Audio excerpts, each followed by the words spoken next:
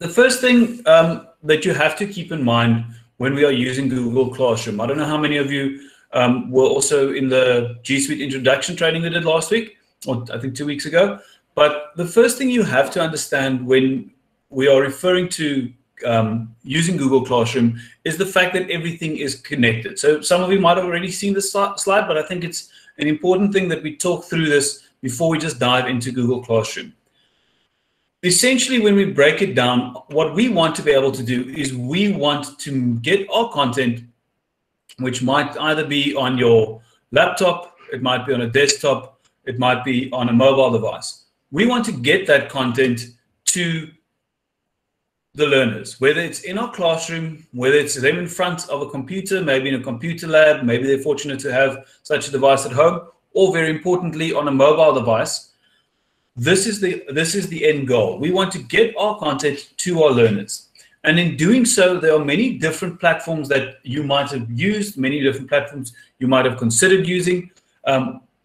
Today, we're going to look at how Google Classroom can bridge that gap for us. How Google Classroom is essentially going to be the tool we use to connect to our learners. Now, first and foremost, before you can do anything on Google, you must have a Google account. We're going to talk a little bit more about the Google account in a minute as well, but first and foremost, you must have a Google account. The Google account allows you to sync across multiple devices, and essentially this gives you access to a very important part of Google, and that is Google Drive. Now, today's session is not about Google Drive. However, if you are not familiar with Google Drive yet, I really recommend that you basically go through a few more courses to get familiar with this. There's lots of resources on using Google Drive on our site as well, so please go have a look at those things.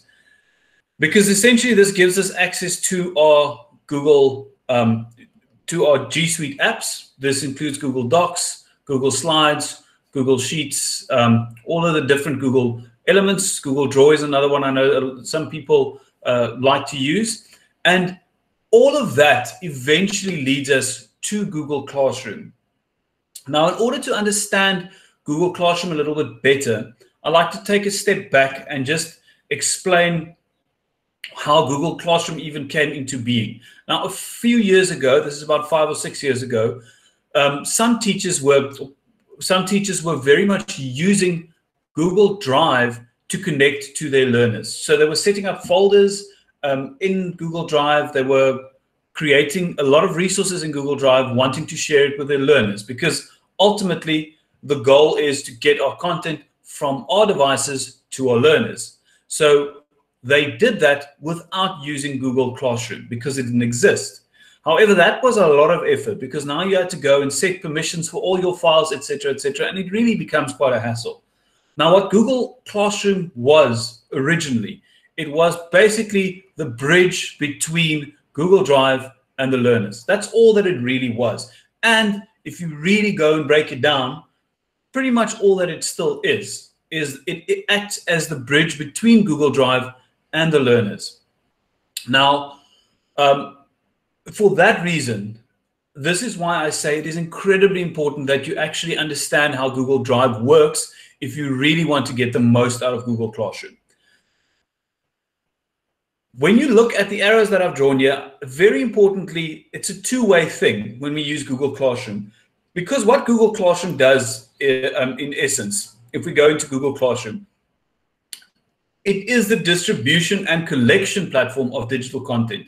Now, I think a lot of times we forget about this part because distribution is sometimes not the most challenging thing to do. If you've got a WhatsApp group and you've got all your learners in your WhatsApp group, if you post a link on it, they get it and you've distributed content.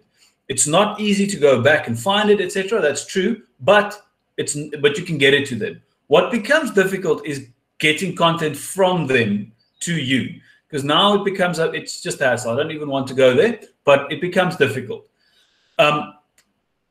But essentially what happens is Google Classroom will act as the bridge between the teacher and the learners. You can add content, assignments with integrated rubrics, quizzes that collect learner progress, etc. Today, we're not going to get to the more complicated parts because I really want to focus on just the basics of getting your classroom set up, getting your learners on there, and getting some content on it. Because I promise you, once you get going with Google Classroom, you will start discovering the little elements there are to it. We've also got another video where we do a deep dive into Classroom that will cover some of the more complicated aspects of Google Classroom as well. But, and this is a very significant point that a lot of people unfortunately skim over a little bit. If you want to get the most out of Google Classroom, you have to understand the whole G Suite package. It works if you're going to upload Word documents and PowerPoints and PDFs, etc. If you're going to do that, it does work, but it works a whole lot better if you start using the whole G Suite package. That's one of the key things I hope that you can take out of this. So when we talk about the G Suite package, just so that there's a clear understanding of what's happening here. The G Suite account versus a standard Google account. Now, the nice thing about Google Classroom and pretty much the entire G Suite package is you actually can get, you can actually get all of it on just a normal Gmail account. So you have access to Classroom, you have access to Docs, to Drive, all of those things. There are limitations, of course. So you will be limited in terms of space, but 15 gigs is quite a lot of space. That's what you get on the Gmail account. The G Suite account has unlimited Google Drive space, which is quite a nice feature to have. Just very, very simply to understand the difference between the two, G Suite means it's an @yourschool.co.za, so whatever your school's name is, and a normal one is a Gmail account. I think it's just important to make this distinction because as we go through Google Classroom, I am going to refer to the G Suite functionality versus the Gmail functionality. But again, the great thing is you can use the entire thing with a Gmail account. There are small features that are not available, but you can still use it. With regards to this this account, getting a G Suite account, it is free. Any school can register to get a G Suite account. So all that you need to have is you must have a domain. The domain is unfortunately not free, but if your school has a website, for example, then you can actually register your school for a G Suite account. If you are interested in that, please, you're welcome to contact me after the session, and I can point you in the right direction how you can start with that. Right. So just so that we are clear on those things when we start looking at the at Google Classroom specifically. So now we're going to go straight into Google Classroom and how we actually get to Google Classroom. So if you open a new tab in Google Chrome, and Google Classroom does work in other browsers, but as we have pointed out, Google likes to have a contained unit in the sense that it will play nice with others, but it plays better with itself. Using Chrome is going to work better when you want to use Google Classroom. Now, to get to Google Classroom, there are different ways that you can get it. If you just simply enter Classroom here, you will go to Google Classroom. If you type it at the top in the URL, you'll get to Classroom. But a lot of people like using what we call the waffle over here in the top right corner. If you haven't started using this yet, you need to start getting familiar with the waffle itself. This is basically the way that you get into all the different Google, into all the different G Suite or Google apps. Now, if you're on a G Suite account and you click on the waffle, you'll probably find Google Classroom is quite high up in the list. If you're on a normal Gmail account and you click, you will very likely not see Google Classroom there. So what you can do with a waffle is you can rearrange this thing so that it works better for you. So let's say, for example, you scroll down and scroll down. Classroom is very often here right at the bottom, as it is here for me. But because I'm on a G Suite for Education one, it is automatically moved to the top. But let's say, for argument's sake, I want to move Jamboard a little bit higher. It's a simple case of click and drag, and then move it, and then you move it higher. Now, it's going to take a while to get to the top. So you might need to move it one by one like I've done there. So there I've moved Jamboard to the top. Jamboard is quite a cool tool, but we're not going to go into it now. So simple as that, click there and you can click and you can go to Google Classroom. Now, right, so now my Google Classroom app is loading. I've already got 3 classes here.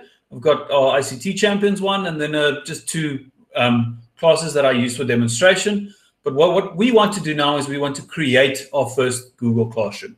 So creating a classroom, your first screen will probably look a little bit different from this one. You might have a giant plus button in the middle and not in the top right if you haven't joined classes or haven't started classes.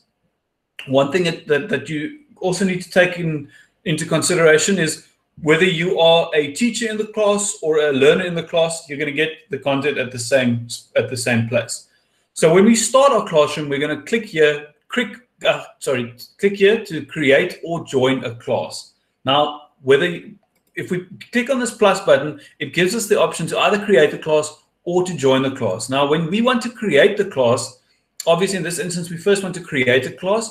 Your learners will go through the join class option. So we're going to click create class, and it brings us to this dialog where we have to fill in a number of options when we're creating a class. The only one that is actually required here is the class name. The others are all options that you can use if you want to include it. It really depends on how you're going to use it.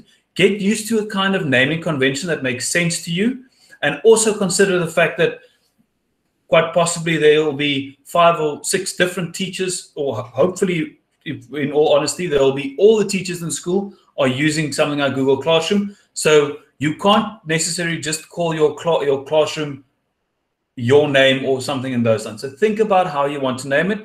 In this instance, it's quite easy. I'm just going to call this one the example classroom. So if you want to, you can fill in a section. So let's say this is now the 11A group, and we're going to say the subject is English, and I'm just going to leave the room let's make the room virtual. Right, so there we create our classroom. Now it's going to go through the process. What's actually happening now in the background, what we don't see, as I said, it's a link to Google Drive. So there's a whole bunch of folders that are now being created on Google Drive with certain permissions that are being set up, etc., so that I don't have to go and do it myself. Once I've got my first Google Classroom created, here we go. It's called Example Classroom 11A, and everything is in there. Now, if you're going to create a classroom using a G Suite, you'll see there's an automatic Meet link. So you can automatically create a Meet session with your learners, which is exactly what we are doing now, if you want to use that to create your meeting. If I'm going to be honest, I'm not a fan of using it this way. I will rather go, and we're going to look at the calendar as well. I rather like to do it through the calendar, because there are some issues with this, in my opinion. So I don't recommend doing it like this. Now, when I've set up my classroom, everyone likes to kind of personalize their thing a little bit. You've got either the option of selecting a theme or uploading a photo. Now, all that you can actually set is just this background here, this backdrop there. So if we're going to select a theme, they've got a few generic themes that they've already got here, which for the most part work quite nicely. Let's say English and history. We're going to see what they've got for us here. We're going to select this one. And all that it does is it changes this background. There's nothing more that we can set in terms of the display of my classroom. Okay, so the first thing we want to be able to do on this thing is just simply use it as a communication platform. Now, in terms of communicating, before we can communicate with anyone, they need to join our classroom. So that whole process is often what I found the part that takes a little bit more, or that can be a little bit challenging, especially if the learners are not quite used to using a digital platform yet, getting them to join this classroom. Now, remember, learners who use Gmail accounts can also join classrooms. And if you're using a Gmail account to create your classroom, they will be the ones who can join your classroom. One of the advantages of being on a G Suite account is typically what one does then is you create an account for all the users, and you can have a more closed environment. In other words, let's say we've got a school, let's just call it School A. Now I've got my account, teacher@schoola.com, and the learner has his account, learner@schoola.com. The only one who can join my classes are learners from School A. I can block it and I can limit it. So this creates a safer closed environment. It's one of the advantages that we have. if you've got an account like that, you can change a setting that allows Gmail accounts to join your classrooms as well. So if you've got a school account and you're not going to, and you're not actually going to be, you're struggling to create learner accounts, you can change it so that they can use their Gmail accounts to jump on. Now, when we want to have learners joining our classroom, the easiest way to do it. Now, the one way to do it is if you click on people, I'll show you who's in my classroom. I've only got myself as a teacher and I've got no students yet. So we can go and invite students and add them manually one by one if you wanted to do that. So let's say, for example, I'm going to, right, so there I'm going to add my Gmail account. I'm going to invite it, and that account has now been invited to my classroom. You'll see it's grayed out because this person hasn't joined my classroom yet. Right, so they will then receive an email that allows them to join. However, a much, much easier way I've always found is if we go back to our classroom, you'll see it says class code over there. And if you are physically in your classroom, what's quite nice is you can just click on this display icon and it shows it up.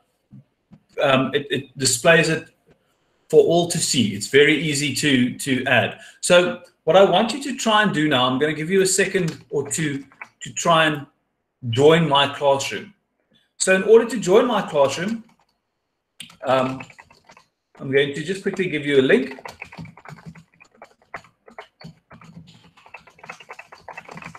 Right, so if you click on the link that I've posted in the chat, it'll take you to Google Classroom. And from there, you can then click on join, or if you click on the plus button, just to show you again, if we click on the plus button, you are given the option to join the classroom. Just take note, if you're going to click on the link, it'll open a new tab. So all that you will have to do is then click on this tab again to come back to our meeting so that you don't miss out on the meeting. So see if you can join this classroom by using the code that I've given you. Not creating one, joining my classroom.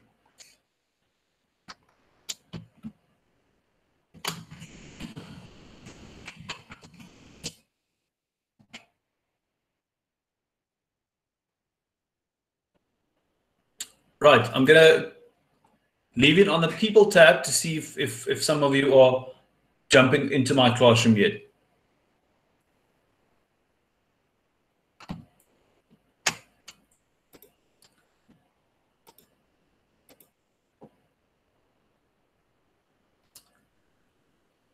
Right, so there we go. There the students are joining. I've got Wesley, Christelle, Volna, Stefani, Jason have all started joining my classroom. So as you can see, it is very quick and very easy to join a classroom, right? We've looked at it, straightforward to set it up, but the process of joining it, if you don't have a Gmail account, is a bit more of is definitely a little bit more tricky, okay? What I'm also going to show you in a minute is what it looks like on a mobile device, because what we found so far is the majority of our learners who are connecting with digital content are doing it using a mobile device. And in that, I think Google Classroom works very, very well. It's got a very good, straightforward and easy interface and system to work by to in fact get things done. Right, so I'm just going to give you a minute or two to join the class. If you aren't. Hello, Jaco, can you send the code again, please? Yes, I'll send the code again. Right, there's the code.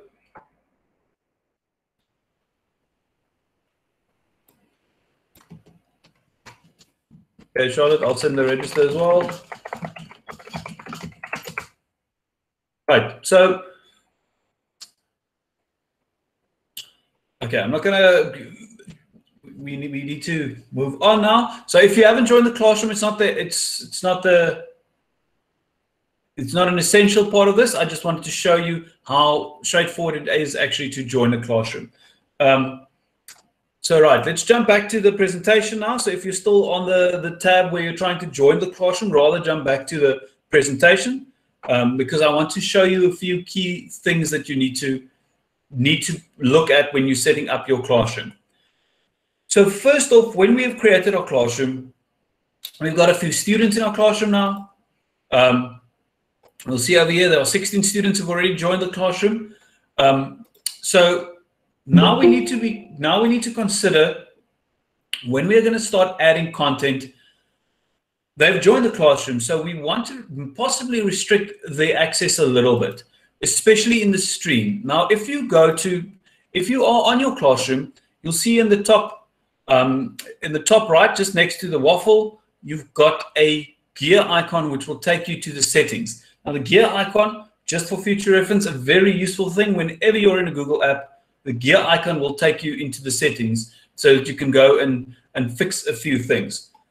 One of the things I want to show you that you need to take note of, the class code. Remember, if you've left a classroom open, which is essentially what this one is now, anyone who has the code can join my classroom, which can be, which could potentially be a problem, because you have people who could be sitting there saying join classroom and then entering random letters until they find something that works.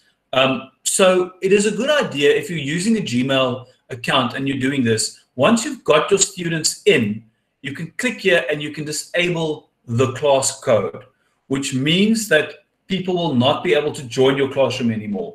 Or potentially, if you realize, but people are spreading this class code and they're joining my classroom who shouldn't be on there, you can reset it. So you can change it to a different class code. We're not going to do either of those things now because I want to allow you the opportunity to join later still. But it's something that one has to take note of.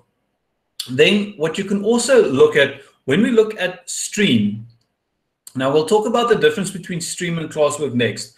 Stream is essentially your communication channel. So stream is very similar to any social media kind of stream that we have, new messages on the top, and then people can reply to whatever's in there. Now, sometimes we don't want the students to necessarily be able to post new content. It really depends on how you use your classroom. But I think a lot of teachers prefer to have the option of students can only comment. So they can't post anything new, but if you have posted something, they can reply to it. This is very often a pretty default and good setting to have, but it does mean that the students can't use this stream to start a new conversation about something. What I suggest with regard to this, possibly start off with your setting like this, and then as learners become more familiar with the platform, then you might be able to open it up to post and comment. Remember, you can change it anytime. If you realize things are going haywire, learners are really abusing the system, they're just posting memes and all sorts of things like that. We don't want that to happen. You can turn it off to only teachers can post or comment, where you restrict a lot of this, a lot of the access to the classroom in that sense. Then we're going to leave it open because I want to allow you, if you've joined my classroom, you're more than welcome to go to the stream and comment. And just remember, everything that you are going to say is going to be part of this recording, so please keep it PC. Then classwork on the stream. Classwork is the second tab that we're going to talk about now. Sometimes we want to be able to add the whole classwork information. Other times we want to just simply show attachments and details.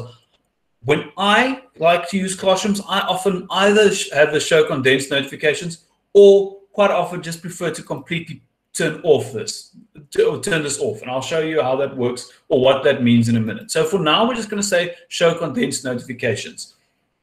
Show deleted items. There's really very seldom a reason why you're going to turn this on and off, or you will probably just leave this one off for the most part. So if you want to turn it on, please note it means only teachers can view the deleted items. So if you deleted something by accident, you can go back and you can still view that if you wanted to, but it's going to clutter your stream for the most part. Then, of course, we've got the Meet, which you can use if you're on a G Suite. If you're not on a G Suite, this is not available. Then they've got, I think, I'm not 100% correct, but they might have changed this, but they have the option to use Hangouts as well. Hangouts is just a little bit restricted in terms of the number of students you can connect with. So with Hangouts, you won't be able to connect with your entire class. Hangouts is quite a small group. It's either 10 or 15. I can't remember exactly now, but it's quite a small group that you can use, that you need to use Hangouts with. Meet is, of course, the G Suite version of it. That allows a lot more. We're not going to go into grading now, but just so that you know where to find the setting, it is at the settings, grading. So there's an overall grade calculation, etc., etc. The reason why we don't want to discuss this in detail now is if you're not in a G Suite account, this doesn't really work, unfortunately. It does to a certain extent, but it becomes a lot more tricky to get it set up, the grading part of it, because it doesn't automatically grade quizzes and things like that. It does grade, you can still do assignments, but you just won't be able to do quiz assignments. Right. So just so that we understand how these settings work, we're just going to save it and go back to our classroom.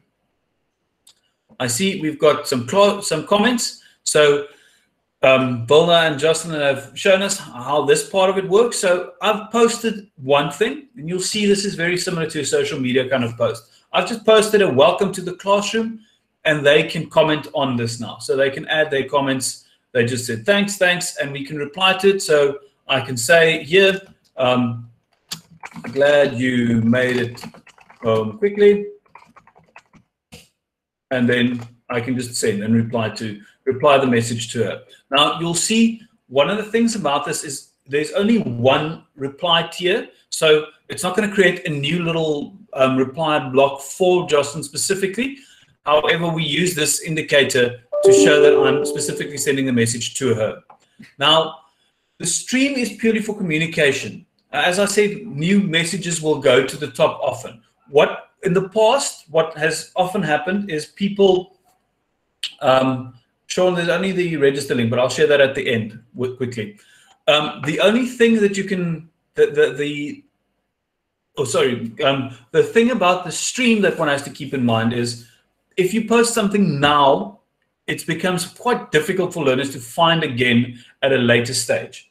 So when you're using the stream, I suggest use it for communication that is important to happen now, not to post homework and material. Homework, I suppose you could add, but ask yourself always, when you want to add something to Google Classroom, is it something that they will have to be able to find again in a few days, weeks, months time? Or is it something that they only need to access now as a once-off thing? If it's a now once-off thing, then the stream is perfect for that because it's purely a communication tool. Now, if I just click on the share something with your class, it takes me to this dialog where I can now share whatever I want to share with my class. I can just enter a message.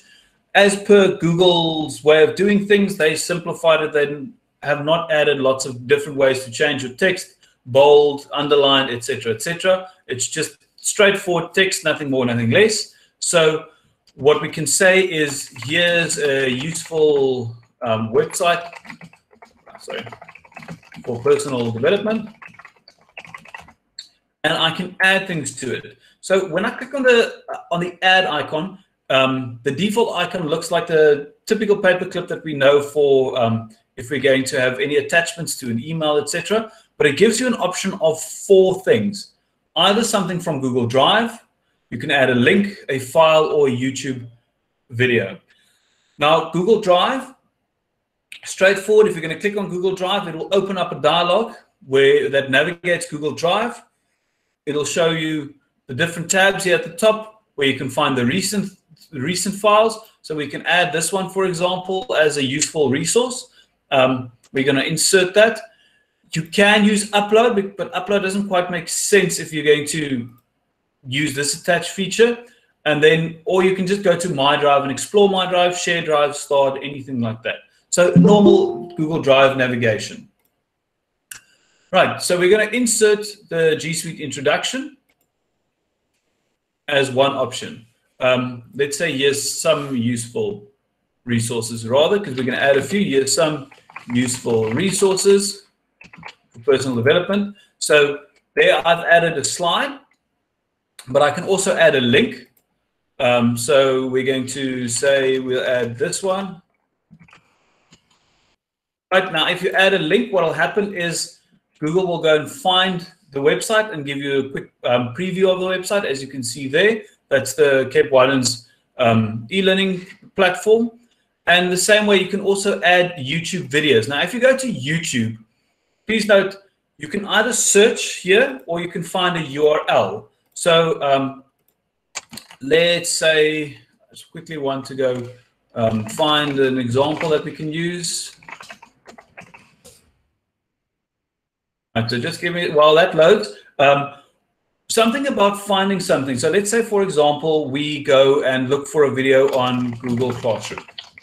Right, we're going to search for videos in Google Classroom. One of the problems here that you have to keep in mind is you can't actually preview the video from this point. So you'll find a video, you can click on it, and you can add it. Once you've added it, you'll have to go preview it inside the. You'll have to go view the resource inside of Google Classroom itself. So for that reason, what I often feel works a little bit better is when we rather than doing it that way around. Okay, if you pause this. So rather than doing it that way around, I suggest going on YouTube and finding the video that you're looking for. If you found the video that you want to use, you click on share, it'll bring up the dialog here where you just simply use that link. Rather go on YouTube first, find the video that you want to use, and copy the link. And then we go back to our Classroom tab, or back to Google Classroom, and we paste it in. We pasted the URL there, and it will find the video, right? So we're going to add that, Google Classroom Basics. So there we have a few things that we want to add. Here's some useful resources for personal development, and now we post. But before we post, just two things regarding the posting that you should also take note of. If I've got multiple classrooms and I actually want to get this message out to multiple classrooms, I can click on this drop down here where I'm using example classroom, but let's say for argument's sake, I want to send it to dummy class as well. Now it gives me the option to say, I'll send this exact same post to both classrooms. I don't need to change it around at all. If you notice carefully, what's happened now is this drop down has now been grayed out. If I want to only share this with a number of people, so let's say for argument's sake, I decide I'm only going to share it with 1 or 2 students, remove all of them, and just select the first 3 students. What will now happen is they will see this post and no one else. So in this way, you can use this platform to send messages to different groups. You can't make a grouping within the resource, unfortunately, but if there are specific things you want to send to specific learners, you can do it using Google Classroom in this way. The top button, if we click on that, it automatically selects all students. If I click on it again, it removes students. So we want to actually send this to all students. You can also, if you want to schedule it, let's say you set up a post now, but you don't really want to send it at 11 o'clock, 12 o'clock at night, because remember, when you send this message and the learners are on your classroom, they will get a notification of this. Now, let's say you're working late, as unfortunately sometimes has to happen. You don't want to send it at 12. You're just going to schedule it to send it at 8 o'clock in the morning. In this instance, we're just going to post it straight. So now it has been posted, and you'll see in your stream there's a number of things over here. Here's some useful resources for personal development. And all of it's on there, and they can access it. So what works quite nicely in this sense is if you're teaching, if there's something specific that you want your learners to access, let's say there's a specific video that you want them to watch before they get to class the next day. Now, we're talking about not necessarily only the application of Google Classroom in these times, but also for future use. So there's something you want them to go access before they get to classroom. Then the stream is a good place to post it because it's something they will be immediately notified about, and they can go access it before the next day. And it's easier to send it to them on this platform than another platform. So keep that in mind. Now the classwork section, which is the other very significant part of Google Classroom that is slightly newer to it. Those of you who might have used Classroom in the past will not have seen this. So I think they added it a little over a year ago, or about a year roughly. What's nice about Classwork is within Classwork, you essentially create your folders where people access content in your classroom.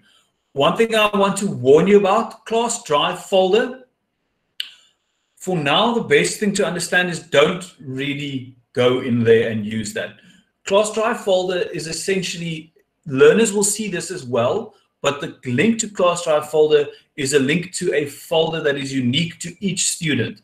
It's basically their little place where they can keep work that's related to your classroom, but you don't actually have access to it, and they don't have access to your Class Drive folder. So everyone has their own folder, which is their own folder and isn't shared with everyone. So, and I know people have made this mistake in the past by putting resources in that folder and thinking that this is then obviously accessible to the learners. That's not the way that it works. So in the Classwork section, when we create something, we first need to create topics. And in those topics, we're going to create resources. So our first topic that we can create, for example, I'm an English teacher, so I tend to use examples from English. We'll add a topic called poetry. Right. Now I'm adding my poetry topic. You'll see it automatically creates a little navigation here to the right. As I add more topics will appear, and you'll see a longer list of topics over there. Try and think carefully about how you organize your content, because at the end of the day, the key thing is to make it easy for learners to access the right content. Now that I've created a topic is basically like a folder that I'm going to create. Within this topic, I can now create different little tools. So if I click on material, what happens is it takes me to a little box where I need to add my material. Now, very, very seldom are you going to have material just be something that you type out. We're going to say, let's just call it example material. And for the most part, what you will end up doing is you'll end up using things that you've either got things on your computer already, if you want to upload a PDF or a PowerPoint or whatever, or ideally, you're going to add things from Google Drive. So let's say add Google Drive. Now we're going to go and find there's something that's recent that we can add. Let's just add, okay, I'm just going to add this one for argument's sake. Okay, so let's insert the Quizlet presentation. This is Quizlet is a tool we did training on yesterday, very useful tool. So what happens now is I've added a slide to this presentation. Yes, a slide to the material here. Just be careful, because by default, what we often want to do then after this is just go and click on post immediately. First, assign a topic to it. So you can either create new topics within the posting of materials. You don't really need to go and create topics beforehand. I've always just found it works nicer that way. We're going to create it in poetry and we're going to post. I know this has nothing to do with poetry, but just as an example. And again, we've got the option to post it to multiple classes, and we've got the option to post to individual students if you don't want it to be accessible for everyone. So we're just going to post it. Now you'll see when we've got poetry, now we've got a little tab over there that calls itself example material. If I click on it, it shows me the resources that I can find within that. Now, what's nice about this is you can add multiple resources to this. The way that I used this in the past, just to give you an idea, I created a poetry topic, and then I had term 1 poetry, term 2 poetry, term 4 poetry, or 3 poetry as material resources under this. So you would click on term 1 poetry and it'll give you all the resources on term 1's poetry. Same for term 2 poetry, all the resources on term 2 poetry. So it's easy to navigate to find the resources that you're looking for. What is very useful is if this is not your first classroom and you've been using this for a while, we can click on the reuse post option. Now, reuse post takes me to my different classrooms where we can select a class. Let's say we're going to select the webinar class, and I'm going to show you an example of what we refer to. So this is now term 2, reuse. I'm going to reuse this exact same material. It brings me first to the material, or to the create material dialog. And here we go. Everything is in there. It's already in the poetry section as I wanted it to be. All of it is there. I can just post and send it again. Right. So now I've got two sections in here. I've got term 2 and I've got term and I've got the example material. Now, I spoke about earlier when we went to the settings about the fact that classwork notifications go to stream. So if I click on stream now, you'll see there's just notifications over there. If I click on it, it'll take me to the actual resource. So if you like to have it this way, it is a quick, easy way to navigate. I don't suggest adding the full view. This one works nicely, but this is effectively a link to that classwork. So we click on it and it takes me to the classwork. Click on it and it takes me to the classwork. Very quick and easy way to navigate to your resources. Now, the nice thing about this is when adding it to classwork, it'll be organized in a way that is very easy to access at a later stage. And I think that is one of the most important things to realize about this. The idea is to build resources that remain accessible to learners at a later stage as well, and not only something that is accessible in the here and the now. Right, so we've looked at the stream, we've looked at classwork, but now we still need to look at how do I get content from my learners. We've only looked at it, remember we said it's a distribution platform where I can get my content to the learners. Now, at this point, I just want to pause quickly because I said I'm going to allow opportunity to ask questions, and I realize I haven't given you any time to ask questions. Are there any questions specifically? I know there hasn't been any questions in the chat, but are there any questions that you want to ask at this point? Just give me a thumbs up if you're happy for me to continue. Then I know that you're all still with me.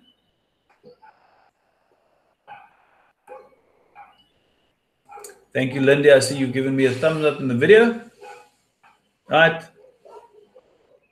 Linda, Peter. Okay, so everything still makes sense so far. Great stuff. Now,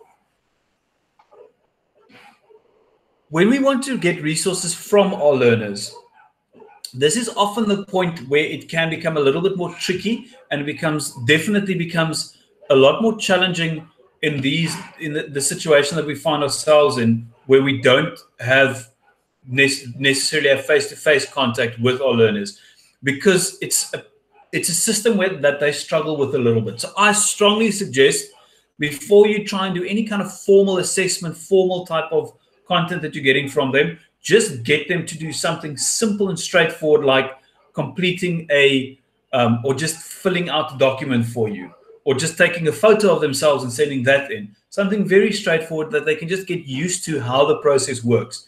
If you're going to dive into it straight up and say, we're going to do an essay that you have to write, I'm going to mark it, and this is going to count for marks, I promise you will run into a lot of headaches doing this. So first test it out. Now, the basic way to do it, you're going to have to go to classwork. The option isn't available at stream. Is you're going to create an assignment. The easiest and the most straightforward way of getting information from your learners is using the create question option. So this might be a good place to start. Let's just first use the question option. So what question does is you literally ask them a question. So we can ask a question, how are you all doing? And my instructions is, I've missed everyone so much in these times. Please check in and tell me how you are doing at home, or whatever the case. Maybe they're not at home anymore. Maybe they have returned. So please check in and tell me how you're doing at home. If we want to, we can ask it just like that, as an easy way of kind of getting the ball rolling. Now, all assignments have these basic elements added to it. Some of them have a few more, some of them have a few slightly different things, but essentially you can assign marks to it. You can also make it ungraded. So if it's just a question like this, we're not going to actually award them marks on telling me how they are, but you could, for argument's sake, give it a mark out of 10. I'm going to make it a mark out of 10 because I'm going to ask this question now on Google Classroom. Well, let's make it something that is topical to what we are doing. Are you using Google Classroom yet? Yes, so that's going to be our question. Tell me more about how you've been using Google Classroom. If you haven't, then how? Well, let's just leave it like that. Right, so we're going to ask this question. I'm going to give you a minute or two to actually reply to this question. Or we can also give a due date. So let's say the due date is going to be today, and we can add a time to it. Oh, sorry, that's tomorrow. Make it today, and we're going to give a time to it. We're going to make it at 4. Right, so it is due at 4 o'clock today. And we assign a topic to it. We're going to create a new topic called random questions. And this part is quite an important and interesting element to using Google Classroom. The students can reply to each other button.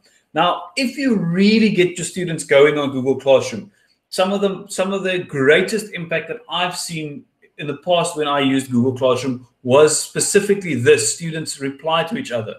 But it can go horribly wrong as well, just to warn you, because sometimes they use it in a wonderful way and they give constructive feedback to each other. Other times it's just nonsense. So again, it's one of those things that maybe first get them used to the platform, sensitize them to how it works, and then you can start asking questions with that. But for this instance, we're going to leave it on. We're going to assume that you're all used to this. We can add a multiple choice question if we wanted to, or we can just give them a short answer. So same with other things. You can schedule it, you can have it a draft, or we can ask the question. I'm going to ask it now. And this is our first example of how we can actually get resources or get things from our learners. Now, I want you to have a quick look on your Google Classroom. So now you need to switch again to the Classroom tab that I hope you still have open, and have a look at what we find there now. You should find that Jaco van Niekerk posted a new question, and if you click on it, it allows you to answer the question.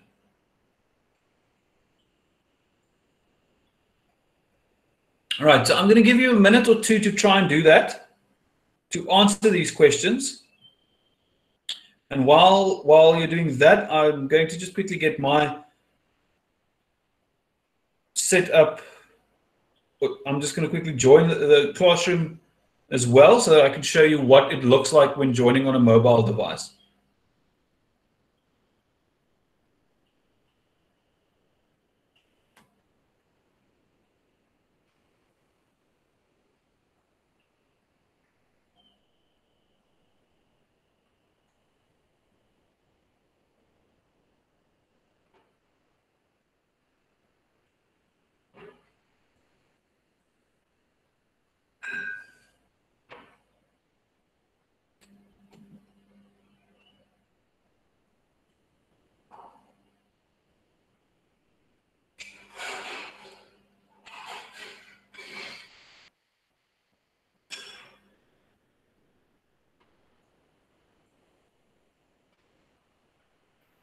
Right, are you managing to answer that question? Just to show you from a teacher side of things, I see 4 people have already turned in. 4 people have already answered the question.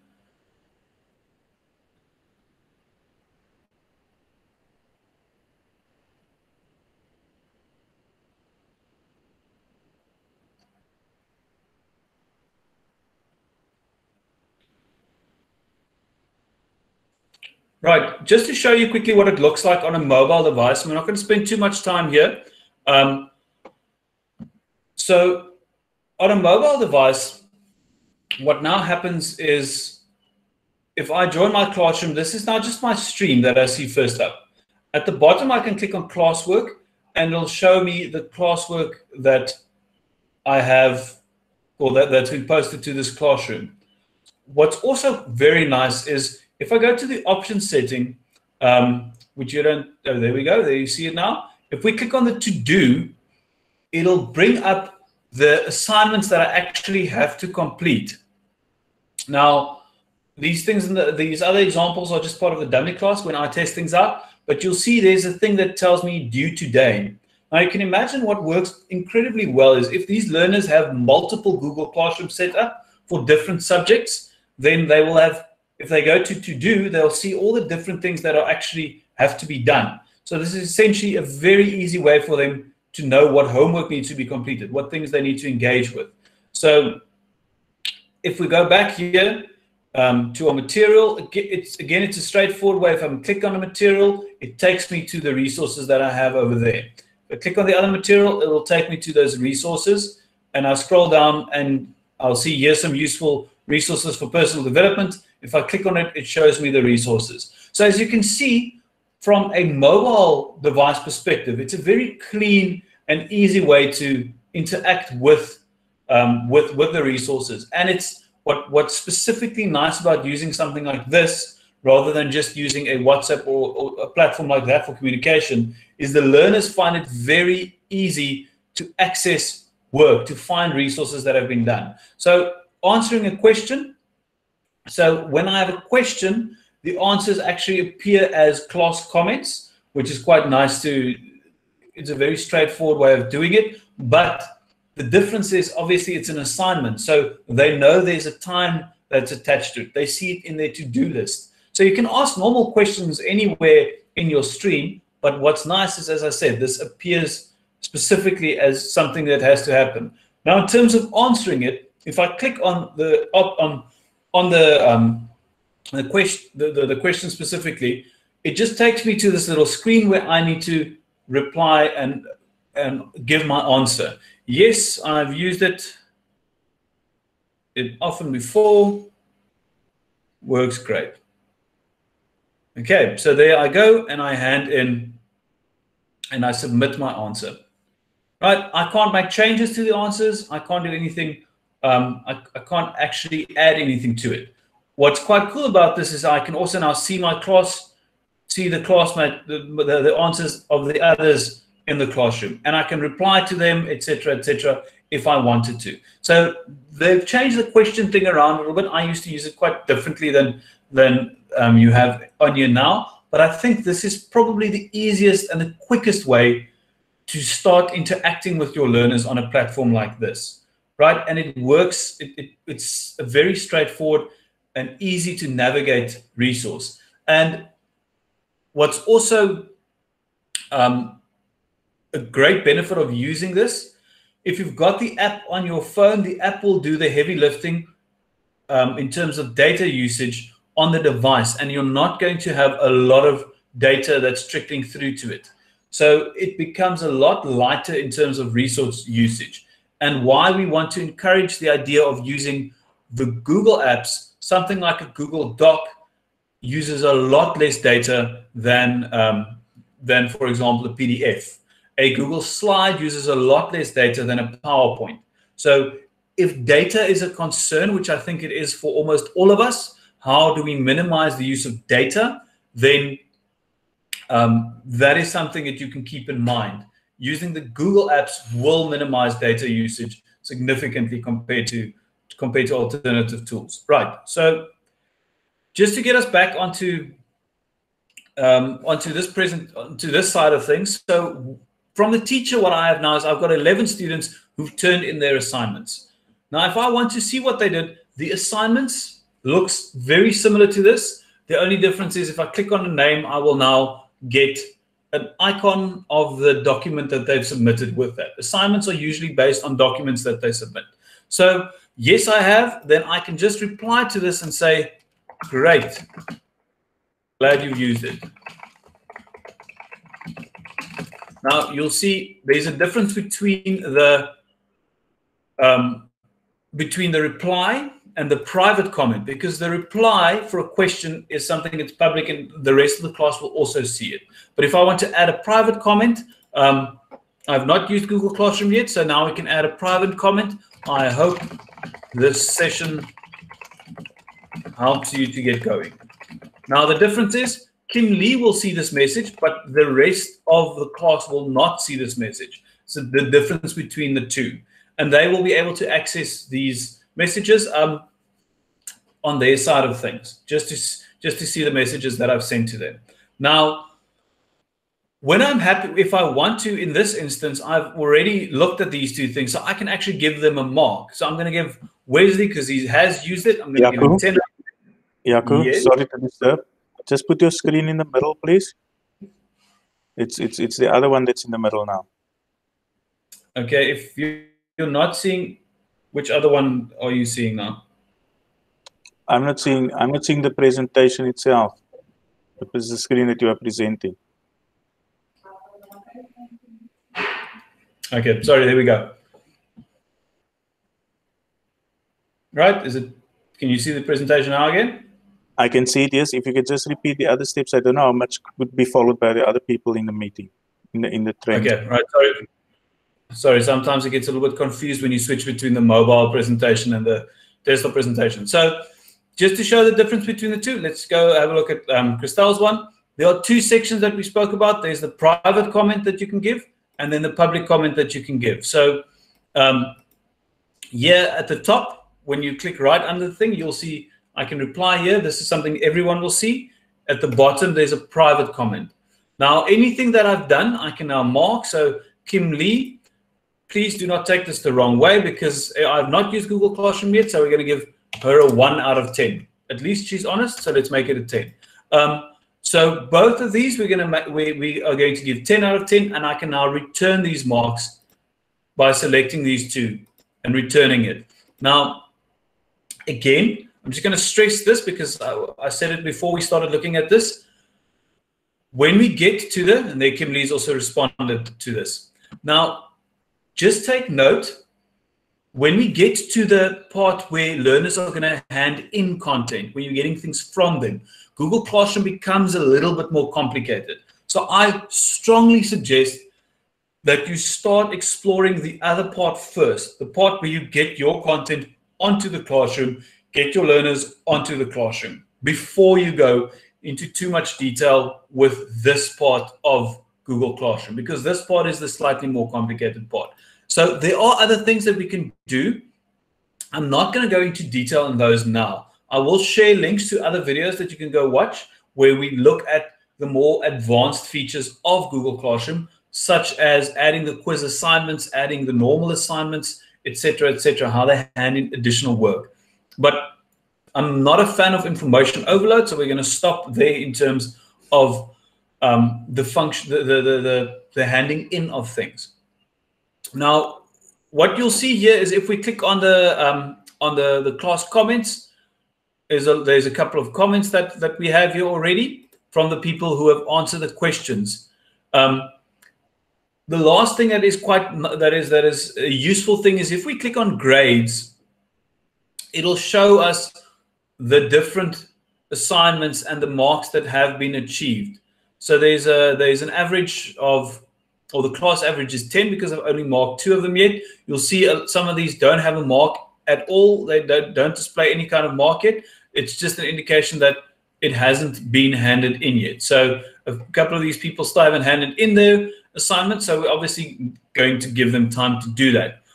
You can also delve into individual learners. So let's say, for example, we're going to go into Wesley specifically. Now we can click on him and it'll show us all the different assignments that they have done. Again, this is the more complicated part of Google Classroom. For now, we're going to steer clear of that. We just want to get our learners onto it and get classwork onto this platform. One little trick that I want to show you, because I think it's a useful element to have, or useful thing to understand about a classroom. If we click on classwork, you'll see there's an option here that opens up Google Calendar. Now, if you're going to go to Google Calendar, it'll just simply open up a normal Google Calendar. So this is my Google Calendar. There's not a lot on it at the moment. Now, if I'm just gonna zoom in quite a bit here. Let's just have a look at only at the week view. Right. So you'll notice here on Google Calendar, these are the training sessions that we've had. I've got a new little event over there in blue under this session, and that is the question, are you using Google Classroom yet? Now, if you have joined my classroom and you go to your Google Calendar, you will see the same little the same little notification over there, because it gets added to your calendar so that you can get notifications about it. If you want to set up a certain event or a calendar thing with your learners, so for example, you're going to say at 1 o'clock on Friday, they are going to be writing a test. So let's call this class test. Now, when we add guests, this is one of the very useful features that happens. When you create a classroom, the members of the classroom are automatically added into what we call a Google group. Now, you can use that group in Drive when you're sharing files and sharing folders and whatever the case is that you're doing that. But when you're creating calendar events, you can also use that group. So if I say add guests and I enter example classroom, this allows me to pick the class, the people in this classroom to automatically be invited to the session. So I can set up events in Google Calendar so that they are made aware of when they are going to be writing tests, and they will get notifications, etc., etc. So if I'm going to click just the classroom, select the classroom, we can send it like that. I tend to prefer, just so you understand the difference, just so you understand the difference between the two. Okay, just ignore that. That is something entirely different. The difference between these icons, the top one is the icon for a group. Now, we actually want to just invite the individuals. It doesn't really make much of a difference. I just tend to prefer using this because if I click on that, what I'll be able to see is all the individual names of the people who've joined my classroom. Very quick and easy way to invite people to events. You can also, if you prefer to only invite the teachers, that's something I realize now I neglected to talk about. We'll look at that now. You can do that as well. So if I have this, I've set up a time, I can do all of that. This class, I can save this class test, and they will now get notifications. I can add attachments, I can add various things like you would normally go about setting up a Google, any Google event. Now, I don't want to do this because I don't want to necessarily invite you to this event. So I'm just going to discard this, but just so that you understand how the calendar side of things work. A very useful tool once your learners start really getting into Google Classroom, then they'll be able to really, they'll really be able to, or you'll be able to set times and they'll know what is happening when. Always a very nice feature in addition to be able to get those dates and times through to your learners as well. Now, the one thing that I realized that we didn't look at, if we go back to people, you see you actually have the option to add teachers to a classroom as well. Now, I often like to use this way of going about things where if let's say for argument's sake, you've got 3 English classes, one person does the majority of the planning and the preparation of materials, the other 2 are also part of the teaching group, then it's always nice to have individual classrooms set up with a person who does the majority of the planning as a teacher on all of those classes. So when content is shared, they can ensure that they share the same content on all 3 classes. But when content is collected, it is still individual to that classroom, if it makes sense. It depends entirely on how your school setup works, how you can adapt this.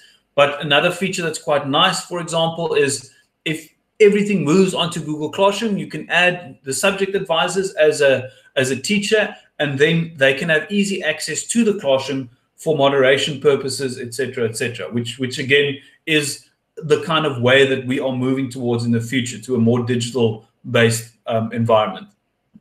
So, with that said, we're gonna. I think there's a lot of information that's already we've gone through. So I'm going to summarize for us quickly what we do when we want to get going with Google Classroom. So first things first, your main home screen with Google Classroom is you first go and create your class, right? So click on Create Class. Then once you've created your classroom, what I strongly suggest, the settings that works well for the first time we're going to have the classroom set up is to make sure that your students can't post, they can only comment, because they're not likely to say, to have lots of silly comments on content that the teacher has posted. So I suggest doing it like that, just making that one setting, changing it one setting. Then once you've got that set up, what I think works well is to first populate it with some classwork before you get your learners on board.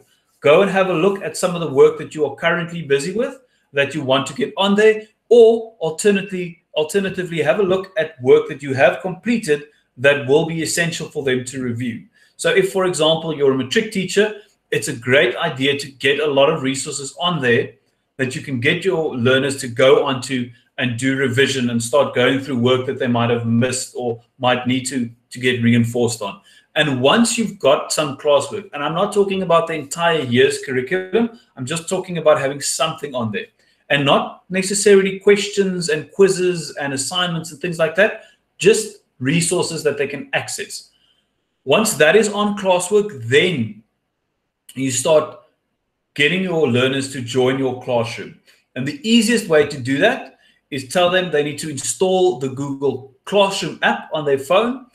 In all likelihood, they already, well, if they're using an Android phone, which a lot of them are, they will have a Google account already. They might not know what their own Google account is, but they must have a Google account in order to access Play Store. So they'll have something set up there. Once they've installed Google Classroom, then you send them the code. Now, how you send them the code, it depends entirely, not this code, obviously, the code that is generated by your classroom, because I'm going to lock this classroom after this session. So whatever code is generated by your classroom, you send them the code. This is the code that they use to join. And then you start going through the process of getting them to join the classroom. Very often, when you use Google Classroom the first time, you're going to have to use it in conjunction with a different communication tool. So obviously the easiest is a face-to-face thing where they're in our classrooms and we can tell them face-to-face, download the app, join my classroom, etc., etc. But we have to obviously keep in mind that that's not always a possibility at the moment. So however you can get this code to them, that they can start joining your classrooms. Once that happens, the whole process of starting to learn how you can use this will start happening naturally. As I said, I will send you a few links to a few videos that you can go into more advanced features. But I think for now, if you can just get that, start your classroom, load some content, get your learners on board, then you're on the right path to implementing Google Classroom effectively.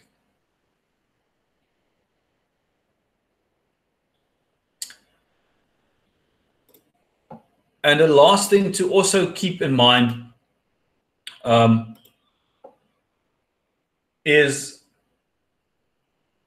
the whole platform works so much better when we're using all of the elements to it, right? Stefani, in terms of Google Classroom, it works perfectly fine on an iPhone. It works. There's no issues with it. The only difference between an iPhone and an Android phone is iPhones don't always have Google accounts set up on them already. So all Android phones will have them set up by default because they need to use Google Play Store, but an iPhone might not have an account like that at all.